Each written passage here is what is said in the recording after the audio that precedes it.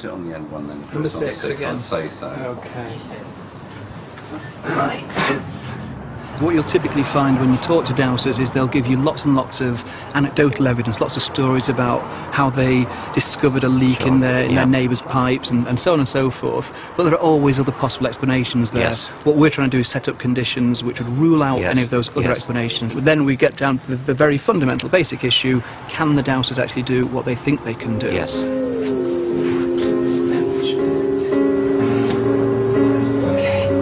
I think it's 4. No, I think it's 4. So shall we see how well you've done? This is actually sand. In that case, I can't do this. This is the waters in number 5. Sand again. This time, guess was bin number 3. And this time you're correct. That's water. And that's sand. Yes, we're actually going to possible worlds. Final trial, it's sand again, I'm afraid. In that case, I'm 100% wrong again. Well, you got 1 right out of 6, which is what we'd expect by chance. So far, they're performing pretty much in line with mean chance expectation. In other words, guesswork. Yeah. So no one has scored more than 2 hits out of 6. 3. 3. The people you've been testing, do they understand why they're being put through the double-blind procedure? I think once we've explained it to them, then they appreciate why someone who is perhaps sceptical or doubtful about their claims would see that that was necessary. What's interesting is it doesn't actually tend to dent their confidence at all. Which suggests that they're completely sincere. I think they are completely sincere. Yes. And they're typically very, very surprised when we run them through a series of trials and actually say at the end of the day, well, your performance is no better than would expect just on the basis of guesswork. And then what typically happens is they'll make up all kinds of reasons, some might say excuses, as to why they didn't pass that particular test. I feel the whole test is wrong. I'm shocked beyond words that this has happened. But I did say from the outset, couldn't we just sort out some grey blocks and some scaffold boards so that I can walk above it, which is what I would routinely do and I've done for 40 years. Who knows where or what bottles were in what tubs. That's the whole point, isn't it? That's the whole point. But if you understand dosing like I do, you'll understand that everything leaves an image. This state of denial is extraordinary. Even when confronted with hard fact, these dowsers prefer not to face up to truth, but retain their delusion.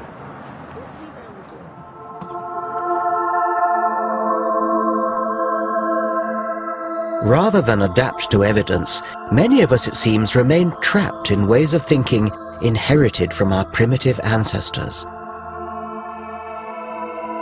Irrational belief, from dowsing to psychic clairvoyance, has roots in early mankind's habit of attributing spirit and intention to natural phenomena such as water, the sun, a rock, or the sea.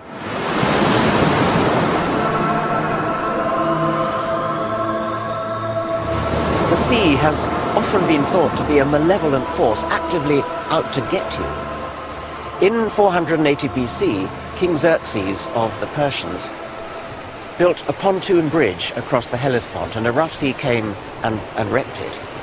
And King Xerxes was so furious that he sentenced the sea to 300 lashes. I wonder whether there's something of King Xerxes in all of us to this day. We don't want to believe that things just happen. We want to believe that there's some kind of deliberate intention behind everything, even where inanimate objects are concerned. And perhaps that is the key to humanity's belief in the supernatural.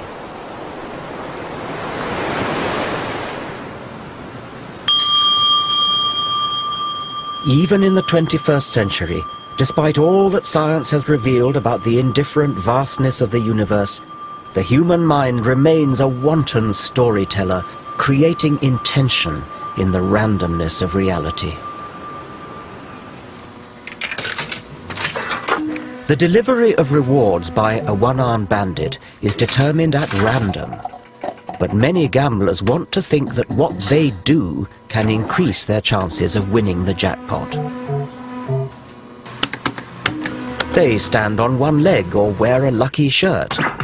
Are these superstitious behaviors a byproduct of our evolution? All wild animals have to be kind of natural statisticians, looking for patterns in the apparent randomness of nature when they're looking for food or trying to avoid predators. There are two kinds of mistakes they can make.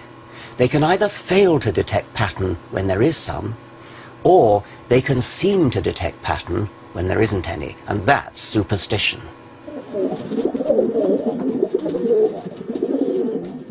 "60 years ago, the American psychologist B.F. Skinner investigated the behavior of pigeons, rewarding them with food when they learnt to peck a key in the feeding apparatus.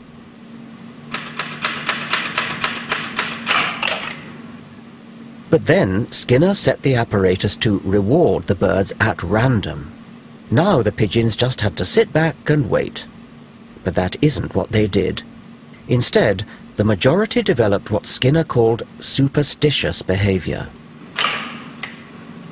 When an individual pigeon, for example, happened to look over its left shoulder, and the reward mechanism just happened to click in at that point, it would have got the idea that it was looking over the left shoulder that had got it the reward, so it tried it again. By sheer luck, as it happened, the reward mechanism delivered food at the same time again. And so the pigeon was reinforced in its idea that looking over the left shoulder was what got it the reward. And it went on and turned into a maniac for looking over the left shoulder. Humans can be no better than pigeons. We constantly create false positives. We touch wood for luck, see faces in toasted cheese, fortunes in tea leaves. These provide a comforting illusion of meaning. This is the human condition. We desperately want to feel there's an organizing force at work in our bewilderingly complex world.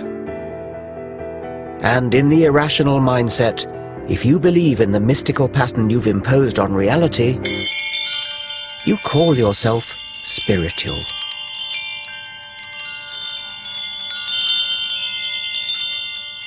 Spirituality is a prized commodity.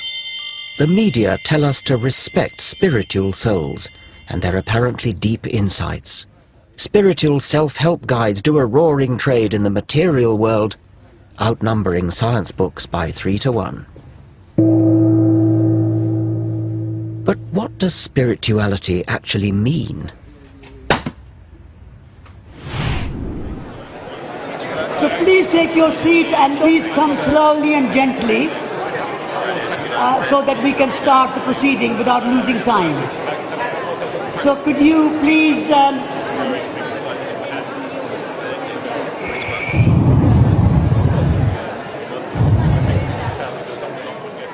Satish Kumar is the editor of Resurgence, an ecological magazine at the sandal-wearing end of the Green Movement, and he counts amongst his many fans Prince Charles and the Dalai Lama. I represent the entire history of evolution. I was present in the beginning, the first Big Bang, and I'll be here for billions of years to come. But isn't Satish's spirituality just about imposing yet another superstitious false positive? World is made of two elements. One element is visible element. The other aspect of creation is invisible dimension, things we cannot see. So what is that element which is invisible? I call it spiritual. When you go in a room, you say there is a good feeling here. There's a spirit of the room. Well, now you've changed to something rather different. The spirit is a very big and very holistic and very inclusive word. It is not defined in a one particular way. So when you go in a room, you can say the tree has a spirit. A rock has a spirit.